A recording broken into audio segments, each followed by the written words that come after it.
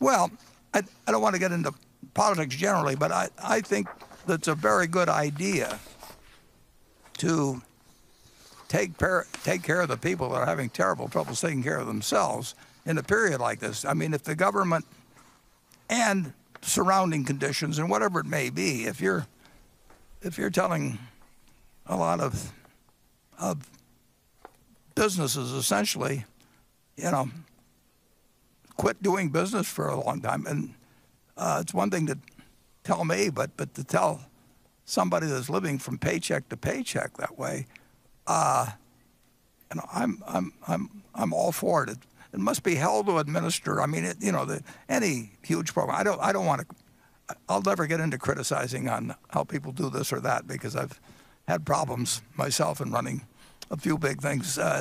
It just isn't that easy to inaugurate incredibly large problems. There's going to be a certain amount of fraud. There's going to be, everything doesn't go perfectly. But I am 100% for taking care of the people that really get hurt by something that they've got nothing to do with, and where it's, who knows how long it lasts. You've got millions and millions of people that are worrying about something that they weren't worried about a few months ago, and they didn't do anything. They showed up for work on time, and they pleased the people they dealt with, and whatever it may have been.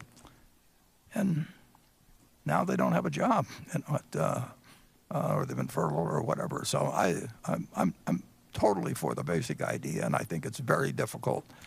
You can't carry it out perfectly. You do your best, and you do it promptly. And I give